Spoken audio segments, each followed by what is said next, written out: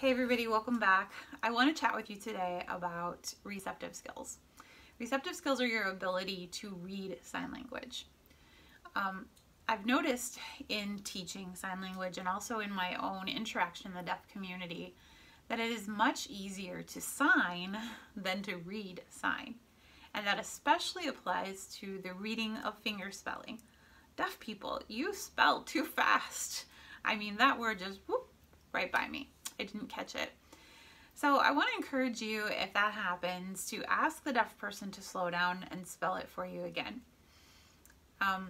Hopefully over the course of time, with lots of practice on your receptive skills, you won't have to do that as often, and when you do ask them to spell it again, you won't necessarily have to ask them to slow down because you'll get better and better. I promise you will if you practice hard. Okay, so recently I've discovered a way of practicing that seems to be very effective for my students.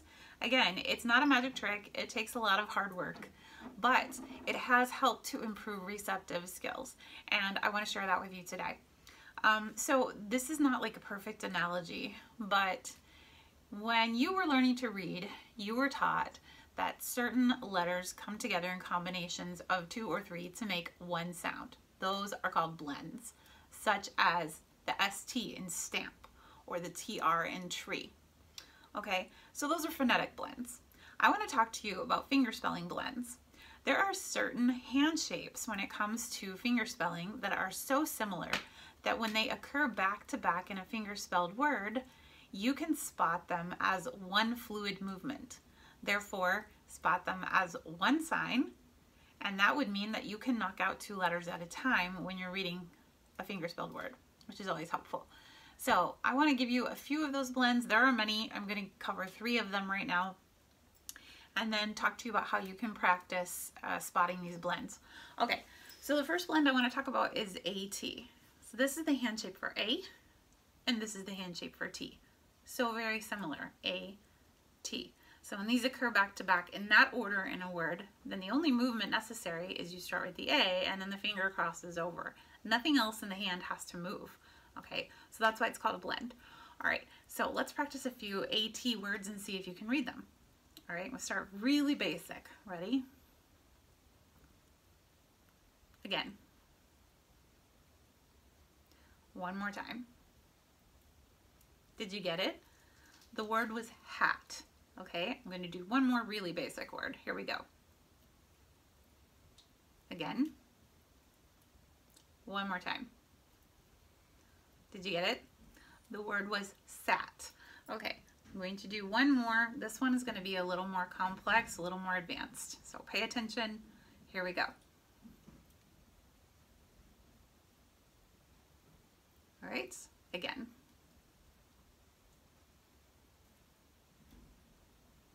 One more time. Okay, the word was Patricia. Okay, so now I'm going to talk about another blend. The next blend I want to talk about is UN. This is U, this is N. See how it just drops right down? Those 2 fingers just drop right down over the thumb. That's all they have to do to go from U to N. So as you can see, that's one fluid motion, making it one sign. So when you see that in a word, you should be able to recognize it to the point that you know immediately that's UN. You don't have to say UN, it's UN. Okay, let's do a few UN words. Okay, let's start with a really basic one. Again. One more time. Okay, so the word was sun. Let's do another one. Ready? Again. One more time. Oh, sorry, messed up. One more time. Okay, the word was undo. Let's do one more. Here we go. Again.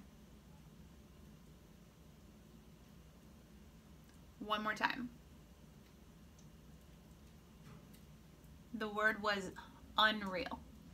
Okay, now I'm going to teach you another blend. The next one is EN. This is the hand shape for E. This is the hand shape for N. See how easy that is to just go from the E into a relaxed position where these two fingers kind of drop down just a bit and these two fingers go down over the thumb. Okay, so E-N, E-N. All right, so you need to learn how to recognize the E-N when it comes in a fingerspelled word. So here we go, we'll do a couple of easy ones. Here's the first one. Again. One more time. Did you get it? The word was hen. All right, let's do another one. Ready? Again. One more time.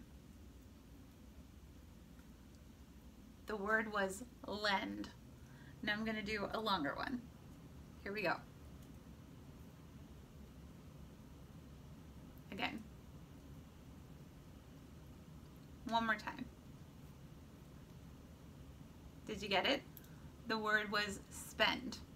Okay, so I think the idea is clear. So you want to learn how to recognize these blends when they occur in a fingerspelled word so that you can knock out 2 letters at a time, which will help you to more quickly assess what the word is.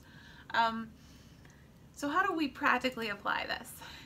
Well, ideally, you will have a partner that you can work with, somebody who can fingerspell, and you have them make a list of words that contain these 3 blends, have them fingerspell them to you, you tell them what they spelled.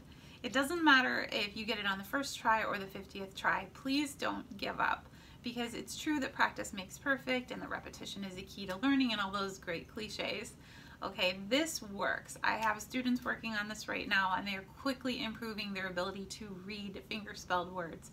So try that. If you don't have anyone to work with, if you don't know this, I am a sign language tutor and you can reach out to me and maybe we could set up a session or 2 so that we could get some practice in. All right, I hope you learned something new today. Have a great day. Bye-bye.